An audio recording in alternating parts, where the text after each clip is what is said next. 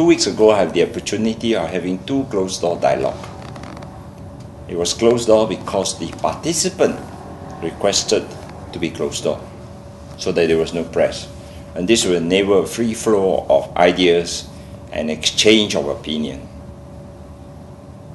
And it is interesting to know that on these two dialogues, the most popular question asked was the hudud and its impact on the non-Muslim in a multiracial country like Malaysia. And I have said very often that implementation of hudud in a multiracial country will definitely have a negative impact on the non-Muslim. Legally, our position is being challenged and threatened. And I always give the example of a non-Muslim lady being raped by a Muslim man. Right now, they will be subjected to a civil court.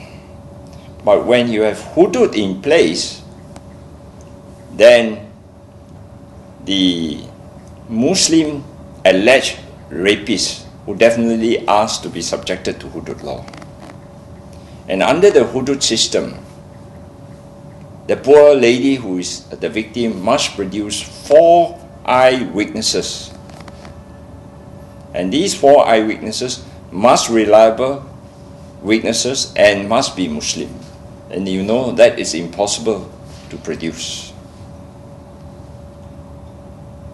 The other thing is joint venture with Muslims and non-Muslim. Right now, if there is any problem, it is subjected to civil law.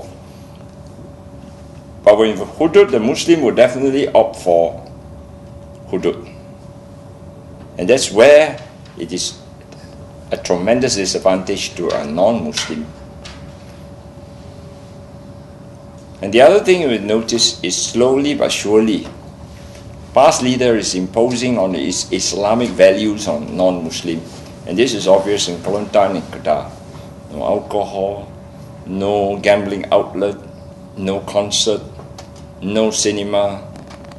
In public function, ladies and men should be separated.